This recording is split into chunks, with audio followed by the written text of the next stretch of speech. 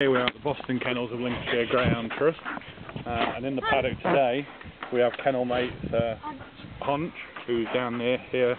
This is Quick Honcho.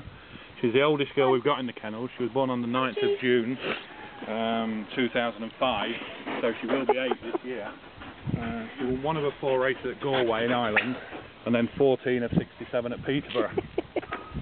I'd say she's the oldest girl we've got, but as you can see, has still got plenty of life in her. A nice girl, and like I say, very cute, small little girl, going grey like the rest of us with her age, but a really good, friendly girl. Also in the paddock, we have Bruno. Bruno races Good View Ondo. He was born on the 16th of March 2009, so he's only just turned 4. He won 2 of his 5 races at Lifford in Ireland before coming over here and winning 2 of 25 at various tracks in the UK. He was again, these were in open races, really good races.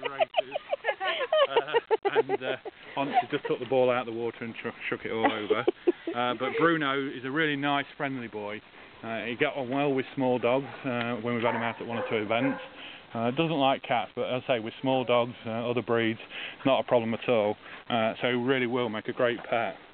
Although we're also focusing on Honch now, apparently. No, just that she ran by. So not very close. If you'd like to know more about Lincolnshire Greyhound Trust, look at www.lincolnshiregreyhoundtrust.com or call 01522 569 825. Bruno in the blue collar, Honch in the pink girly collar. So thank